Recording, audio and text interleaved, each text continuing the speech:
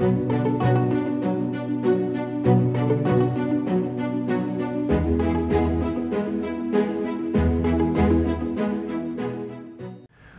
to Let's Calculate Something. Today we're going to solve an algebra problem. It's a quadratic equation and we're going to solve it with the quadratic formula. Before we jump into that, we'd like to invite you to subscribe and click the notification bell. We put out lots of content on math, science, algebra, calculus, everything. So if you want to see those videos, please subscribe, click the notification bell. Also in the comments, give us some feedback. Recently had a comment that something we put out here helped somebody on a quiz. That was awesome. That made it worth us doing this. Please give us feedback. Suggest some problems for us to solve. We'll either solve them and put the answer in the comments, or we might even do a video, and if we do that, we'll give you credit for it in the video. So let's jump into the problem. We have a quadratic in the form of 4x squared minus x plus 1 equals 0. Whenever you're solving a quadratic, you try to get everything on one side, set it equal to 0, and then you can assign the coefficients. Once you assign the coefficients, you can plug them into the quadratic formula, and you're off and running. Now, I derived the quadratic formula in another video, which you can see up here. If you don't want to remember this, you can always derive it. It's not that hard to derive it. It's pretty simple. You just have to complete the square and do some arithmetic, and you're good. So if you don't want to remember this, you could derive it, but it's also good to have in your back pocket and memorize it. It comes up a lot in all forms of math. So let's start.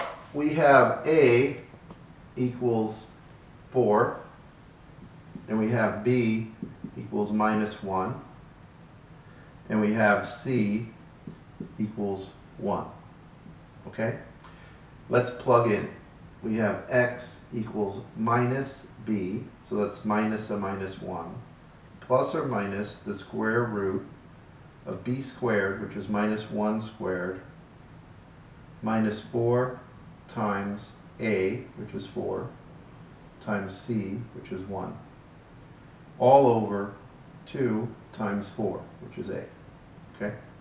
Now, we just have to simplify this and we'll have our answer. X equals 1 plus or minus the square root of 1 minus 16 all over 2a. Alright? So if we take that up here, we can simplify this to be a minus 15. Keep everything else the same. So x equals 1 plus or minus the square root of minus 15 divided by 8.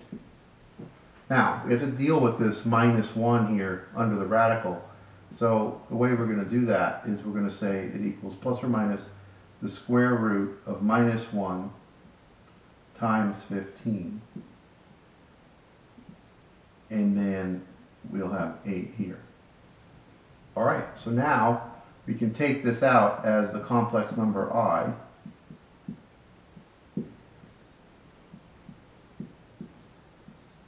All over 8, and that's our answer.